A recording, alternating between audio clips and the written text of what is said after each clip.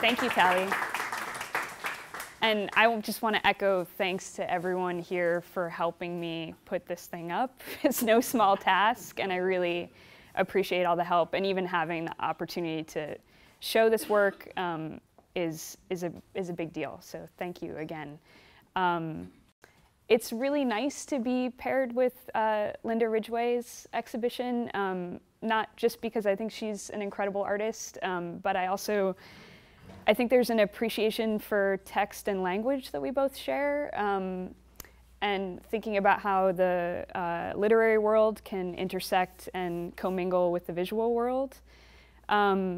So this piece behind me actually grew out of a response to a particular piece of literature. A lot of my work for a while now has been in response to some kind of found text that I start with, and I actually make drawings and then transcribe the text into the drawings. So you'll see where their words kind of creep in and out.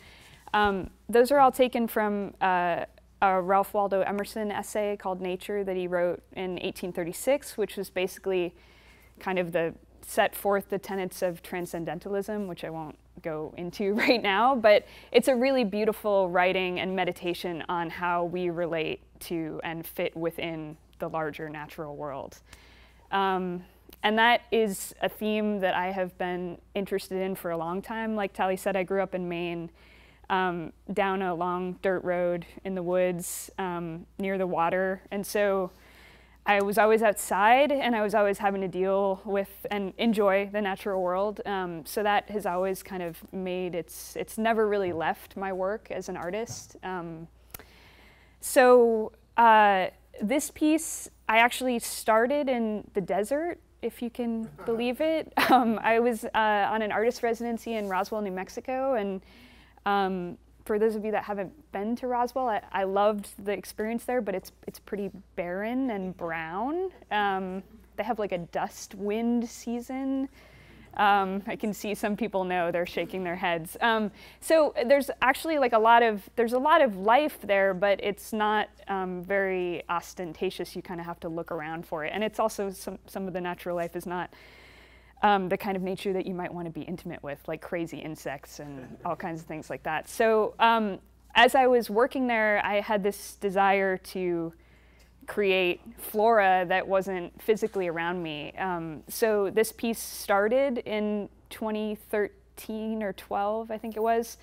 And like I said, I started with a text, and then I just started making drawings. And I mean, I can't tell you how many drawings are in here. It's definitely, I think, probably over 100 pieces now at this point. But I don't work with a plan, a master plan in mind. I just start to draw, and then when I arrive in a space, that's when the work really starts to get created, is on the site. And it's a little improvisational that way. It never really fits together the same way twice.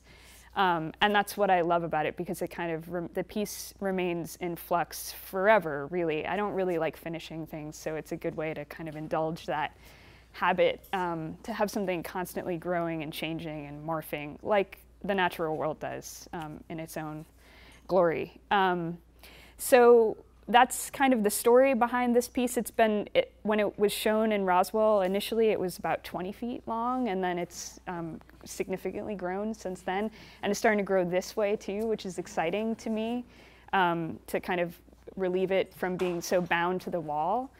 And then the other works in the show kind of grew up around this work. They're all really new, actually, for me, everything that's sort of over this way. And when I knew I was going to show this piece again, I was trying to think of things that would be like good kind of siblings to it. But also, it's interesting that my work has kind of changed a little bit as of late, and text is kind of falling away as a source and a raw material, and the figurative notions are kind of coming back in, even though some of these things are a little bit watchful. I feel like, especially now with this new work, I was constantly starting to see faces appear in my studio, and looking at a lot of like camouflage that's found in the natural world with the moths in the back there. That was a big influence for some of this cut paper work around you.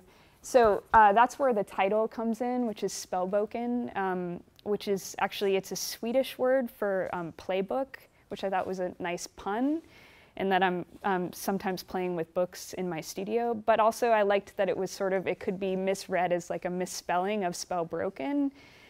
So for me, it kind of resonated on these different levels of like marking this change in my studio, that maybe this kind of literary spell that had been happening was sort of snapped, and new life was being kind of born out of that. So that's kind of where how I'm thinking about the other pieces around you all.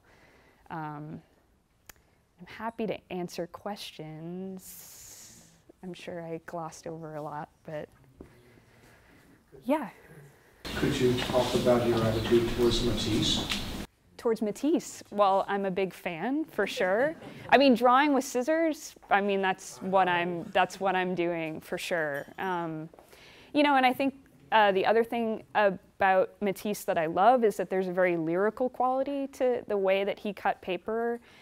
I think sometimes when people think about cut paper, there's an attitude that it's delicate and fragile and dainty, and I don't think that his cut pieces were anything like that. And it's something that I strive for as well, because I'm interested in this material operating in a lyrical way, but also a more aggressive way that kind of maybe bucks a little bit of the trend of it being so, you know, careful and quaint.